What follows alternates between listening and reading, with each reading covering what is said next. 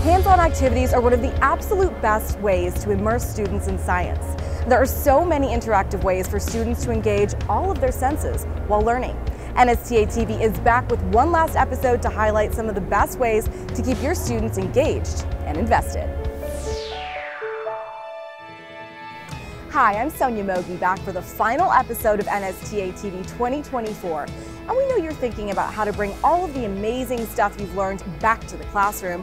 So we're wrapping up our week with engaging activities your students will love. We'll pop into Deborah Holman and Nikki Atkinson's session to see how you can inspire students by blending art and science. I'm not going to say it's the easiest thing to do, but the investment that you put into creating those relationships, those lifelong relationships, learning the students, the return on the investment will be worth every second of the energy and the time that you put into it. 2024 Teacher Voices panelists Charles Hayes and Campbell Peace will share the impact community engagement has had on their journey as educators. NSTA President Julie Luft will join us in the studio to talk about a topic on every student and educator's mind, ChatGPT. It's not able to know if kids have come to school hungry. It's not able to know if kids didn't get a good night's sleep. And all of those things impact where students are in their learning for that day. Plus, we'll learn about 4 leading institutions who are creating greater access to innovative and interactive educational tools. We've got so many great tools, activities, and ideas coming your way today. And if you want to take a look back later, you can keep watching NSTA TV on screens around the Colorado Convention Center, in your room at select hotels, and on YouTube and X, formerly known as Twitter.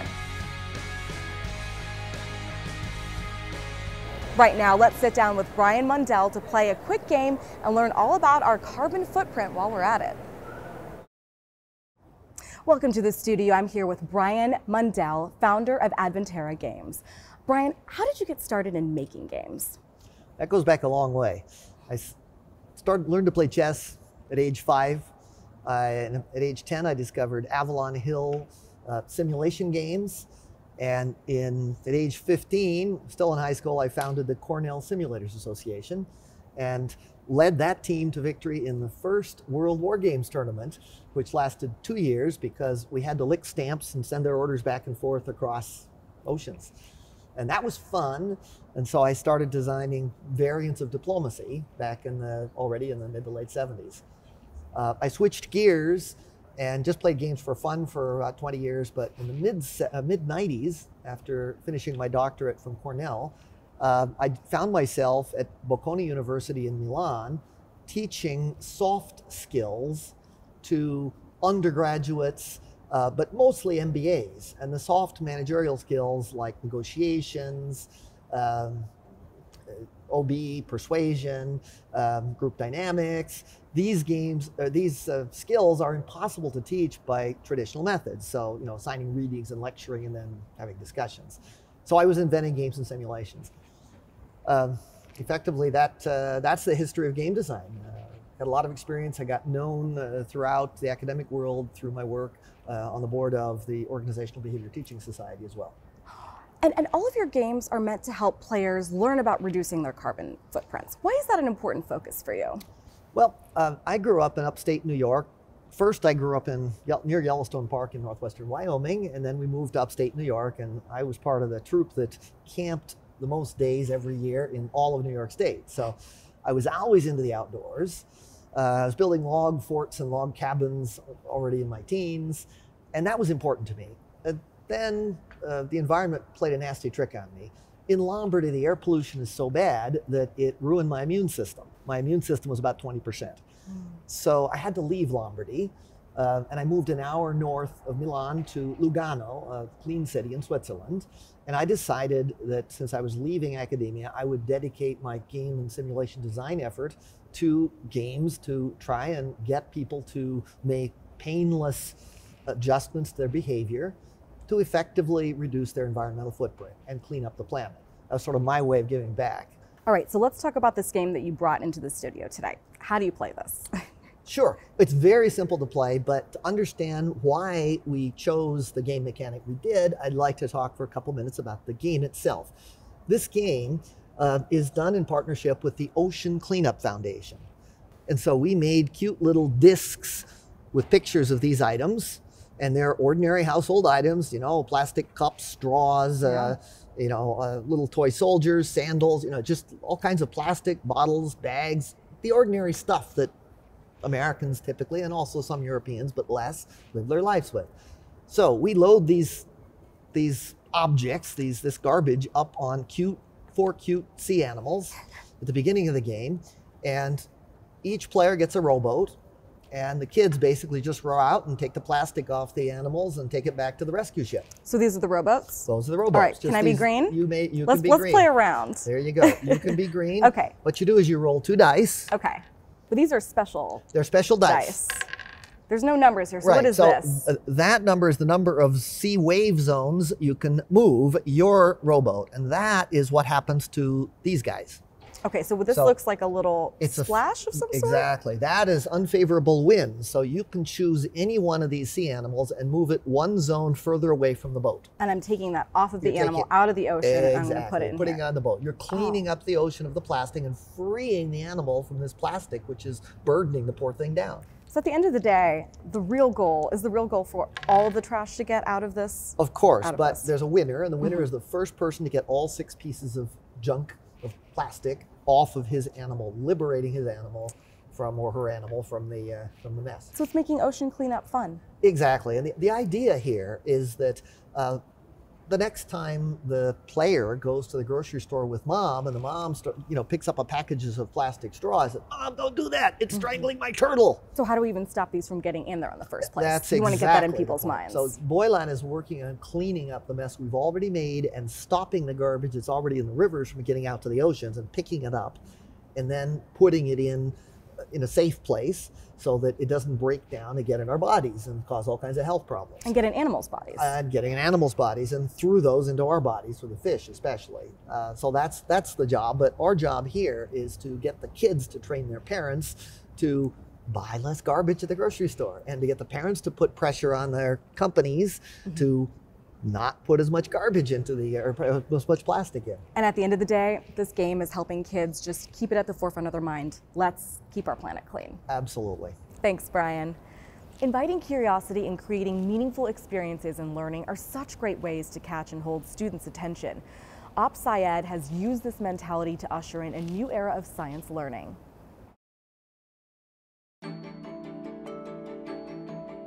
Science is an essential tool to solving the world's biggest problems that we have right now. Whether you're talking about global climate change, whether you're talking about food security or water issues, extreme weather conditions, or diseases. And so today, we want kids to engage in natural phenomena and to explore science and be able to explain things that they can see in their everyday life that are also relevant to them and meaningful.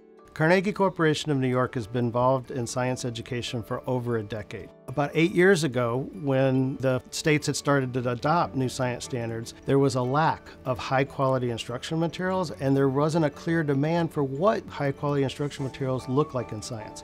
And so OpenSciEd was launched to address that problem. Science education is critical to our country's future, and it's critical that students in elementary schools have access to high-quality science education.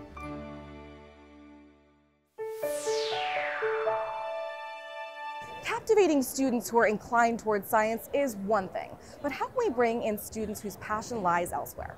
Let's learn about how to broaden our reach in the classroom by combining art and science.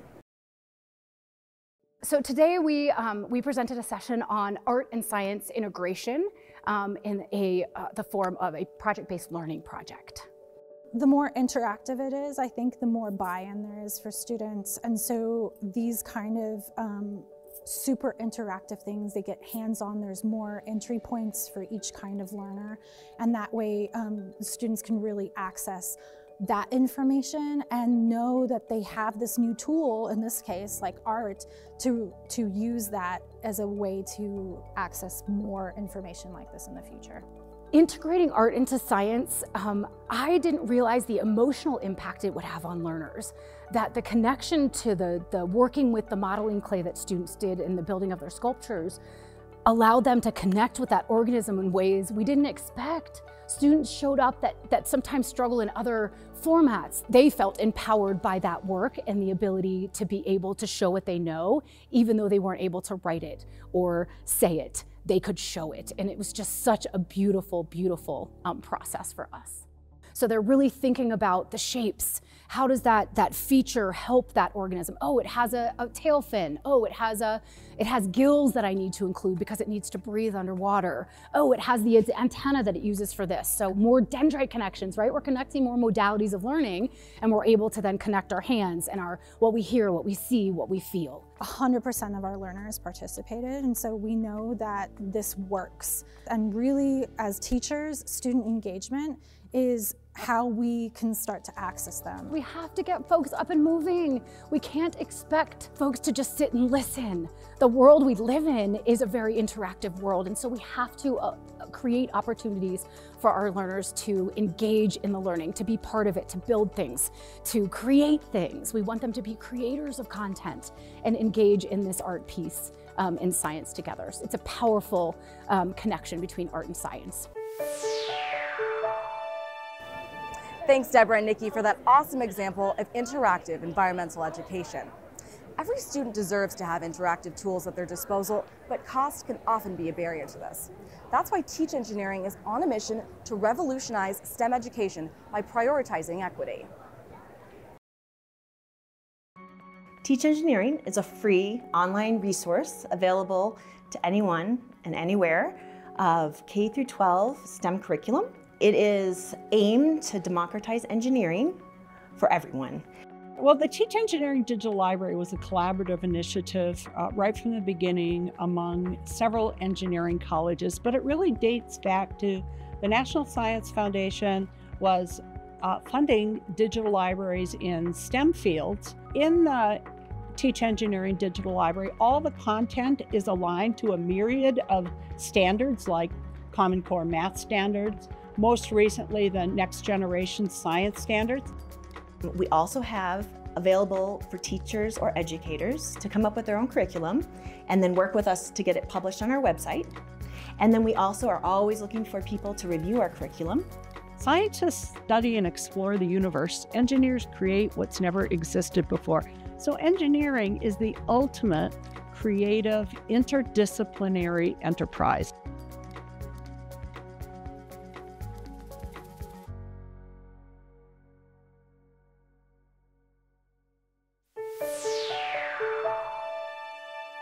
Great outcomes for students start with teacher training.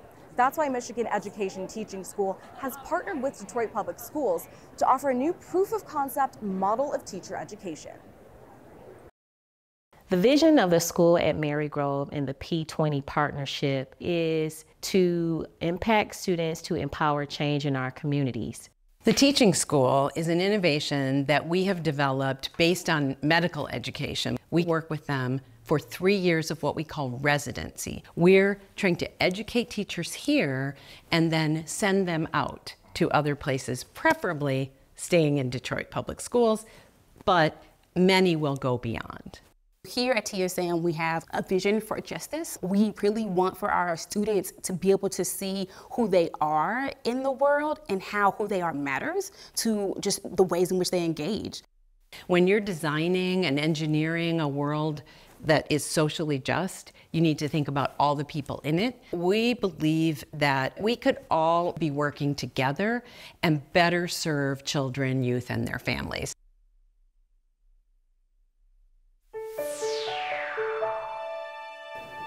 Interactive learning goes far beyond engaging tools and activities. One of the most important ways you can facilitate interactive learning is by getting involved with your community. Let's find out how this year's Teacher Voices panelists have gone above and beyond to make a lasting impression in their students' lives. Well, interactive learning environments are created with a couple of things. First, as teachers, we have to know our content, and that's why we come to conferences like this with NSTA. And second, you have to know your students. You have to know the communities that they come from. As teachers, as we drive into the places that we work at, investing in those communities, day after day, week after week, what we find is that we begin to learn more about that community's culture, their beliefs, what's important to them, what makes their community tick, what makes their community unique. By investing in your community, I think it really fosters this collaborative ecosystem where learning occurs beyond the walls of the classroom. So by collaborating with different businesses for different services for students, including like health services, food services, it helps create this really supportive environment for the students to really thrive with their learning. Our goal should be to gain a deeper understanding of those communities, learning what their beliefs are, the cultures, what makes that community tick, what makes that community unique. Because when you find out the uniqueness of the community, you're really finding out the uniqueness of the students that are sitting in your classrooms. For my community, my unique connection is that I actually grew up in this community, so I have this really special insight on like what the students are going through because I kind of went through the same struggles. Growing up, I was very impoverished and we were living in Section 8 housing and we didn't really have a lot of needs. And the school that I teach in is actually the same school in which I grew up and attended myself. So as an educator over the years, even when our values didn't quite match, I tried to find out what was important to them. And so I would find myself after school going to events that affected the lives of my children. I ended up at football games, I've been to cheerleading competitions, I've been to birthday parties, you name it, I've probably been to. I wanted my students to understand that I was concerned about them and wanted to know them outside of school hours. I wanted to know what was important to them. And then number two, I wanted to meet the people that they did life with when they left school. Because in teaching students and establishing those connections with the students and therefore their community, you have to know where students are coming from, but you also have to know who they're going home to. The advice I would give to other educators who are trying to forge better bonds with their community is really to stop and listen. Listen to the needs of your community. What are they concerned about? What do they want? What are the aspirations? So once you're able to identify, because every community is distinct, everyone has its own special needs, you can work together to develop these partnerships and these collaborative relationships. Also kind of be present and visible so that they have this trust with you. And so it really helps so that you can develop and sustain these positive partnerships for your community.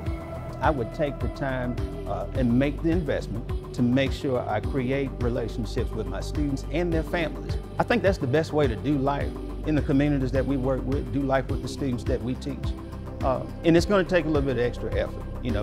I'm not going to say it's the easiest thing to do, but the investment that you put into creating those relationships, those lifelong relationships, learning the students, the return on the investment will be worth every second of the energy and the time that you put into it.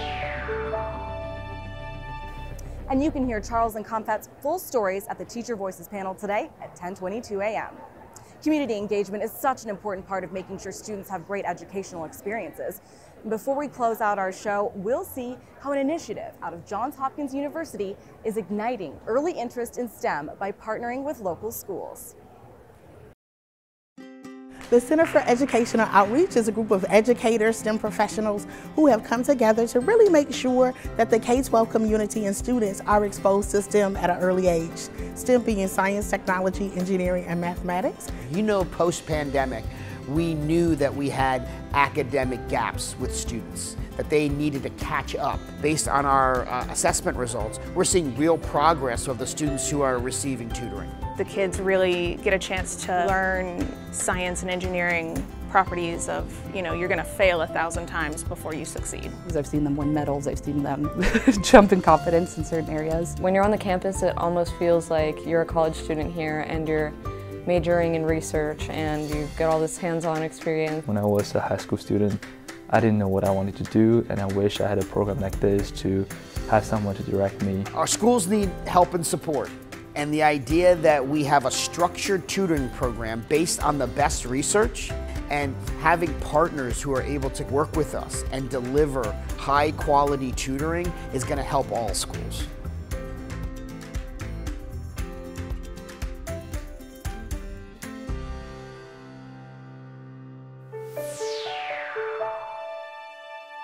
And with that, NSTA TV 2024 has come to an end. There was so much amazing content throughout all of our shows this year, and we don't want you to miss a thing. You can keep watching NSTA TV on screens around the Colorado Convention Center, in your room at select hotels, and on YouTube and X, formerly known as Twitter. We hope you enjoyed our show. We'll see you next year for NSTA 2025. I'm Sonia Mogi, signing off.